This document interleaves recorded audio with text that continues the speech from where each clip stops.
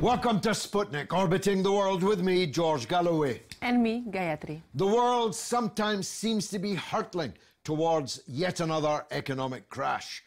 Currencies oscillating, growth going into reverse, trade deals stalling, financial institutions bankrupt, at least of credibility. In Britain, add the shambolic lurch towards Brexit into the mix, and no wonder the markets are all over the place. One of Britain's most brilliant economists, Lord Meghnad Desai of the London School of Economics and the House of Lords, might be best placed to explain where we are and where we're headed. And it's an honour for us, and he has many an honour, that he's here on board the Sputnik. Lord Desai, thanks for joining us. Thank you. There's a run on the Marmite. The shelves are empty. The pound is at a 168-year low. The markets don't know what shock is coming next. Are we headed to hell in a handcart? I think we're headed for two kinds of hell in a handcart. First of all, UK will realize slowly what the Brexit decision means, and especially if hard Brexit is going to be argued, because that says that we will give up access to single market. We'll have to rebuild all our trade relations. That will take anywhere between 3 to 5 years, maybe 6 years. So there's a lot of uncertainty. And not everybody is sure that it's going to come out right in the end. But the other thing is, interest rates have been low for a very long time. A lot of cash is around. But the cash is not in people's hands. It is in the vaults of banks and corporates. They have been buying old capital, old shares, mergers and acquisition. Those things are going up. And so there is an asset bubble. And one of these days, this asset bubble is going to crash. The question is, will they be able to do something before that or not? You saw Deutsche Bank, one of the biggest banks in Germany, was very much on the brink of collapse 10 days ago. We still don't know whether it's out of it. No, they haven't announced whether they're bailing it out or it's escaped death or what. And so there is a lot of fragility in the system. And while on one hand everybody says, oh, low interest rates are fine, they're not very good for the stock market. So what we have right now is some possibility, let's say, of a repeat of 2008, another financial crash. And then we will be stuck in this another little bout of recession, if that happens. One of the things to infer from what you have just said is that this is not just a British problem. Yeah. If Germany's biggest bank might be bust, then it's clearly not necessarily related to Brexit. You might argue Brexit exacerbates pre-existing problems, but clearly the German Deutsche Bank isn't going bust because Britain voted to leave the European Union. The instability in the world economic system, affecting even China, though its problems I wish we had, its rate of growth. India, for example, South Africa, Brazil is in negative territory now, where we used to talk about it as a burgeoning economy. It's capitalism that's sick, isn't it? But I have a view that capitalism very often falls sick to get rid of the weaker things, and then it kind of bounces back. So it is not like the terminal crisis of capitalism. We've been waiting for that for a very long time. But I think, in a sense, people overdo things, buy expensive assets, have asset bubbles. Then the whole thing crashes. Then you reconstruct. But one thing has happened. Today, we think of China and India as substantially big economies. 50 years ago, Henry Kissinger was saying, man full of wisdom, if only India and China can feed themselves, the world will have no problems. This is 1966, exactly 50 years ago. In our lifetime, In our lifetime. And so now the center of gravity of the world economy has moved eastwards. Sorry, can I just go back to the British situation and the asset bubble that you were talking about? Because a lot of people are interested in this question. London remains the most expensive place for houses to purchase. And prices have just bounced back, by the way. So what is that all about? A lot of people were anticipating, you know, a drop. Fall in prices, in the house prices. Now, you know, the thing about house prices is that we haven't built any affordable houses. You know, the 13 years of Labour government, we didn't actually replace any of the council house stocks. And, you know, as population grows, land is always scarce. But other thing is, we have thrown ourselves open for the, you know, for the runaway capital of the entire world to come and invest here. That's what I mean. And if you buy, and everybody thinks if you buy a London house, it's better than safer than the Bank of England. Probably much safer. Much safer. So, you know, you are generating this boom, and you taught people that house prices going up is a good thing, which it isn't. If it isn't, you know, we don't have a rental market worth speaking of. Some European countries do have very good rental markets. Almost all. We have deliberately rented. Yeah, we deliberately destroyed the renting sector, both social and private, and we are leaving people with no other choice but to buy. And I've said again and again in the House of Lords, why don't we actually create a renting market? Because, you know, house is not the only asset people can have. They can have something else as an asset. Why does everybody get stuck in... It's a non-performing asset economically. Non-performing asset, exactly. You know, if you buy a car and then you sell it 3 years later, it will have depreciated and you lose money. Everybody thinks that house prices will always go up, will never go down. That's a very good point. Let me go back to Brexit, because that's the issue of the moment, of course. Pound is at a 168-year low. Bad news if you've got a lot of pounds and you're trading them. Bear in mind, 16 million people in Britain have less than £100 in the bank, and many millions more don't have a bank account and are up to their ears in debt. So it doesn't necessarily affect the man and woman in the street all that much, except when it comes to imports. Therefore, import substitution, British manufacturers, British producers can come into the market, compete with foreign imports more cheaply. British exporters can sell their goods abroad more cheaply. Why is it held to be unreservedly a bad thing that the pound is falling in value? You know, the things that you described are longer run effects. You know, to start our own industries, to have manufactured products. Exports will grow up. What's happening right now is the thing we export most, services, i.e. tourists coming here, is an export. And that you see, you know, there's a buzz in the market that, you know, tourists are coming for London, the pound is cheap and so on. That will be there. But to have a sustainable manufacturing to replace, you require the pound to be permanently low, because you're competing with you're not competing just European countries. You're competing with, you know, Indonesia and Malaysia and China and India.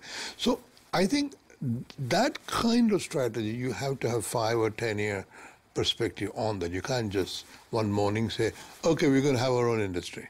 So the way to do this, first of all, I think the pound is overshot.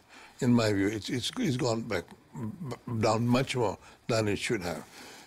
The markets are worried, the world is worried at what we are doing by going for a hard Brexit.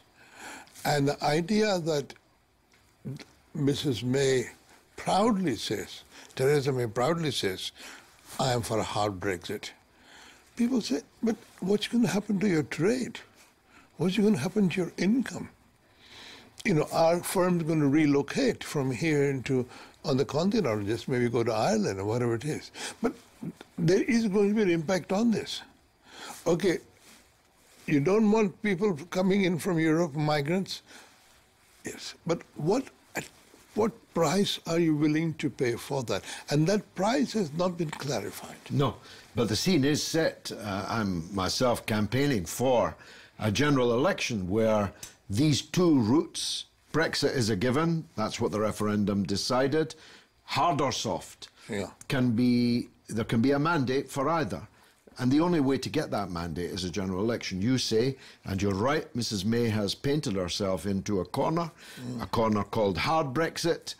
That leaves Labour the opportunity of being the soft Brexit party. Yeah. I fancy Labour to win that contest, whatever my own point of view. I think, yes, if Labour does an intelligent soft Brexit strategy, stays united, and I think the further program of reforming EU and all that, we can leave aside for a while. Right now, it's a Brexit we are arguing for. And it'll have to say, yes, we are going to come out, but we are going to come out under much better conditions than what this other lot are risking. So I think that would be... Now, as you know, we have this Fixed Term Parliament Act, and so there is a problem about can we get a two-thirds majority to change the date of the election.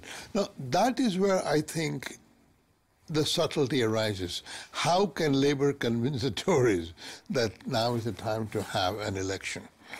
I mean, remember what they were saying about Gordon Brown. Gordon Brown has no legitimacy because he'll become Prime Minister without an election. Yeah. Now, same thing applies to Theresa May, And so, if they can be convinced, I think... Events might convince them. Events might. I think if the pound were to go below $1, below parity, that will be a very big shock.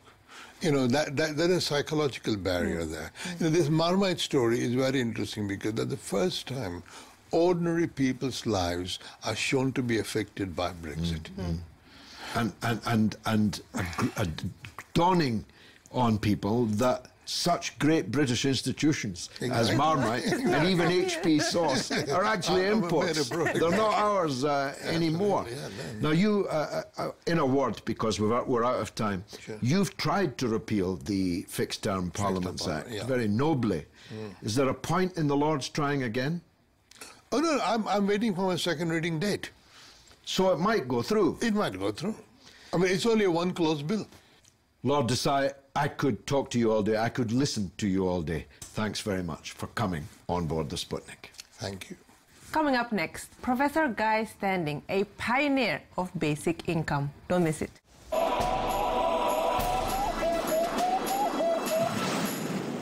Welcome back to Sputnik. Professor Guy Standing of the Development Studies Department of the School of Oriental and African Studies is a co-founder of BIEN, which means good in French, or Basic Income Earth Network, or maybe both.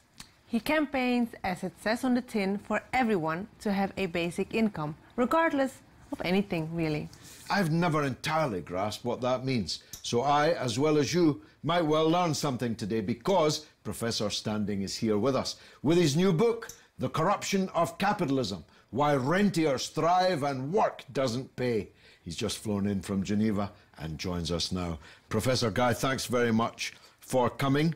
Do you mean that capitalism is corrupt, or that something is corrupting capitalism? I think both apply, but in particular what I'm arguing in the book is that the proponents of capitalism claim that they're in favor of free markets. And that is a fundamental lie about what's happened in the last 30 years of globalization. It's not free markets at all. No. You could claim, and I argue in the book, that what they've done is construct the most unfree market system that's ever been devised. That's a strong statement, but it begins with the realization that capitalism in the globalized context has changed in character, fundamentally changed in character. And the character is today rentier capitalism. In other words, the return to property and assets has shot up, and the returns to labor and the returns to producing goods and services have both shot down. It's a very strange thing. And what's happened is that the income distribution system of the 20th century has broken down. I'll give you a few facts that support that assertion. Traditionally, in the middle decades of the 20th century, the share of income going to capital and the share going to labor was roughly stable. You know, it was a social consensus. But in the last 30 years, across the world, the share going to capital has gone up, the share going to labor has gone down. And within those two shares, the share going within capital to rentiers who are earning from rent has shot up. And within the labour share, the share going to the top part through forms of rent has also shot up. So you have a double whammy for the group that I've been analysing, the precariat, because what has happened is a new class structure. So-called because of the precarious nature? No, not that. Please. The class structure that's emerged with globalization, you have a plutocracy, an oligarchy, earning rents by bucketfuls. Then you have a salariat, shrinking employment security, pensions, and all of those things. The old proletariat, which social democrats and the unions and the rest supported in the 20th century, is shrinking everywhere, and the precariat is underneath. But it's a class because it's not an underclass. Global capitalism wants a supply of people who are being prepared to accept unstable labor without a sense of future, without a sense of occupation. But the precariat is growing, and at the moment it's a disorganized mass. Some people are what I call atavists. They're falling out of old working class communities. They don't have a university educational thing, and this group tends to listen to the populists, the Trumps, the Brexit debate, Marine Le Pen. They follow that sort of populist message. But there's another part of the precariat, which is the young, educated, who are coming out of university and college. They were promised by their parents and their teachers to have a future. They don't have a future. So if you're in the precariat, you're facing a life of declining real wages, bumping along more and more volatile, living on the edge of unsustainable debt, where one accident, one mishap, one bad decision, you're tipped out. And that existential fear is a real outcome of what's been happening. Now, the rent is being earned fundamentally by intellectual property. The intellectual property regime that I discussed there is enormously more powerful than it was 20 years ago. Since the passage of TRIPS in 1995, the number of patents has tripled. Each and every patent guarantees the patent holder 20 years of monopoly income. We have copyrights which have multiplied. The income from all forms of these intellectual property, so-called, has been shooting up exponentially. So it's taking a vast proportion of total global income. It's a parasite on the process. But in addition, our governments, other governments, have been indulging in beggar my precariat type of fiscal policy, if you follow my meaning, by indulging in subsidies. Huge millions and millions of pounds are spent by governments in giving rich corporations and oligarchs subsidies to encourage them to come to our country or to stay here, or the patent box type of, gift to the winners. And these are regressive. They are sucking money out of the exchequers, and every country is competing on the same sort of thing. A race to the bottom. A race to the bottom, but through subsidies. The subsidies create part of the government debt. So then you have your austerity logic, that we have to reduce debt because of what happened in the financial crash. So they're paying out on subsidies. They're paying out tax cuts, corporation tax cuts, income tax cuts for the rich, allowances, etc., etc. So they say, well, we've got to try and balance the budget, so we've got to cut benefits. We know where that leads. It's a brilliantly described context. How does the basic income demand fit into this? And how can it be afforded? And is it just here or everywhere?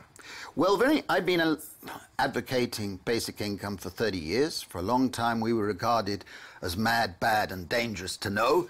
In the last couple of years, we've suddenly become respectable, so I'm getting a bit worried. I get invited on your program. I should be really worried. And it's an interesting thing, because every single day, I get emails and contacts from a wide variety of types, from the left to the far right. And I've just been invited to speak at the World Economic Forum in Davos on basic income. You've really made it. Yeah. I've really made it. Yeah. Now I really must look in the mirror and be careful. But the situation is this. That income distribution system is broken down. Just to give you another couple of facts to indicate the problem. It used to be, when I was an economics student, that when productivity went up, wages went up. But in the last 30 years, the jaws of the snake have been opening. Productivity has gone up, not very much in some countries, but in some quite a lot, but wages have been going down. It used to be the case when profits went up, wages went up. I don't know, seemed fair. The last 30 years, snake's jaws open.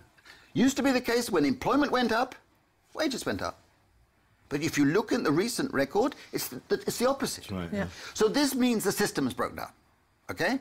Now, what we can see is that we need to revive and create a new income distribution system for this global capitalism. And the way to do it is to do what John Maynard Keynes said would happen, but he hadn't foreseen the intellectual property rights regime. But he said we need to achieve the euthanasia of the rentier.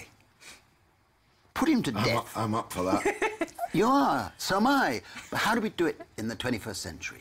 What we've got to do is capture that rent, all those forms of rent, which are amoral, inefficient, distort markets. So even on a blatant capitalist line, they can't justify it. Okay? You and I would disagree with it for different reasons. But even on their own grounds, they can't defend this sort of rentier situation. And using debts, you know, securitization, all these fancy gadgets by which the financiers are sucking rental income out of the precariat, they can't justify that. So what we should be doing is working towards a system where you create capital funds, sovereign wealth funds, democratically controlled sovereign wealth funds, which a number of countries are moving into creating, and using those funds to help pay for a basic income. That's part of the creation of a new income distribution system. You can also roll back the subsidies, cutting all those regressive subsidies to help in the funding of a basic income. Now, you said in your introduction, and perfectly fairly, that you've never fully understood what it means, and you're not the first person to say that to me. What it means is this, that any good society, every man, every woman, and every child should have basic security, basic economic security. The best way is the simplest way, to make sure that every individual, as a citizen, as a legal resident in our country, should have a basic income covering their basic needs. That means it should be universal, it should be unconditional in behavioral terms, as long as you obey the law of the land. It should be individual, and it should be universal in the sense that everybody has the right to it as a legal resident. It's much better than means testing, which has huge problems, as we know, and it's affordable. Anybody who says it's not affordable has not been looking at the figures on rentier capitalism, on the subsidies, on the huge expenditures that currently exist with tax credits and things like that. It's affordable. And the standard argument that if you gave a person a basic income, they would become lazy. They wouldn't work. They wouldn't work. We've done pilots in a number of countries, which we've reported in the books and in a special book on basic income, shows that people who have basic security work more, not less. Well, I know a lot more now. Professor Guy Standing, thanks for coming on the Sputnik. And now it's your turn to tell us what you think through the portals of social media. What's rattling, Gayatri? So we're talking economics this week. So we asked the people, is the world economy on the edge of a cliff? And Linda answers, well, maybe capitalism has reached its tipping point. And our very own Theresa May says, don't worry, George, I know some nice little places in Panama to keep your pennies safe. Well, of course, that's part of the rentier issue that Professor Standing was talking about. It's not that wealth isn't generated, it's that it is in the hands of a tiny number of people. 64 individuals own as much wealth as half of the entire world's population. That's 64 own more than 4 billion people. Mind-boggling. Mind-boggling. Couldn't make up. That's all the tweets we have time for today. Which, alas, means that's the end of the show. But you can stay in touch with us on social media through Twitter, RT_Sputnik, or on Facebook, Sputnik on Russia Today. It's goodbye from me, Gayatri. And from me, George Galloway. It's been marvellous.